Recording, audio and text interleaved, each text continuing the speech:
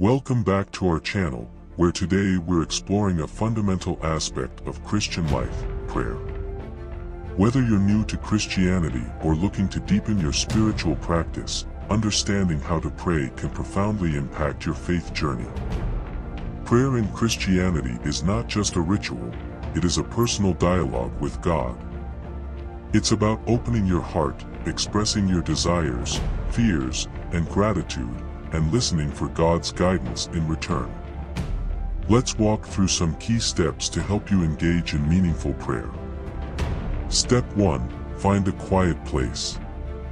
Start by finding a quiet space where you can be alone and undisturbed. This sets the stage for a sincere and focused conversation with God. Step 2. Address God respectfully. Begin your prayer by addressing God in a way that feels respectful and meaningful to you. You might start with, "Dear Heavenly Father, Lord," or simply, "God." Step 3. Express gratitude. Open your prayer with thanksgiving. Acknowledge the blessings in your life, however big or small. This not only honors God but also reminds you of His presence in your everyday life. Step 4. Share your needs and requests. After giving thanks, move on to presenting your requests to God.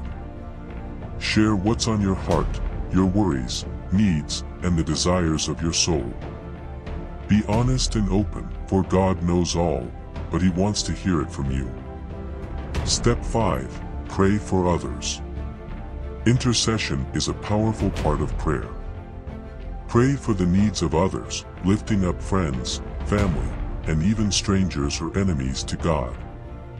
This act cultivates compassion and community spirit. Step 6. Seek forgiveness and offer repentance. Acknowledge your shortcomings and ask for forgiveness.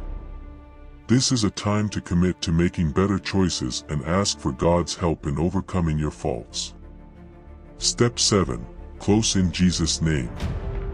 Conclude your prayer by affirming your faith in Jesus Christ.